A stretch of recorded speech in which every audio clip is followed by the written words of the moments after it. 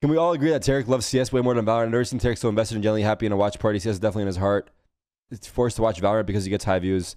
Nah, it's not even that. Honestly, what it is that I watch Valorant fucking 24/7. I watch Counter-Strike once a year. So just naturally, it's more exciting.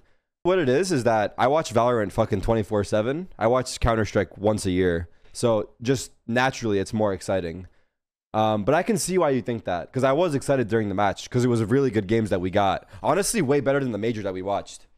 I'm not gonna lie, in some of the Valorant games, if it's a mid matchup, it's just a mid game, and sometimes it's hard to be as invested when there's not much of a storyline in the game or there's not enough hype around the match. So sometimes it just turns into me yapping to chat and not really being that focused in the game because I'm just not as invested. You know, like, but when 100 Thieves are playing, G2 are playing, like, when there's teams, I just name all the NA teams. I don't know, like PRX, even EDG. When there's teams that I'm interested in, it's more fun. But yeah, the CS games were fun because it's just like a blast from the past. Oh, wait, this guy just said the same thing. Wait, what the fuck? This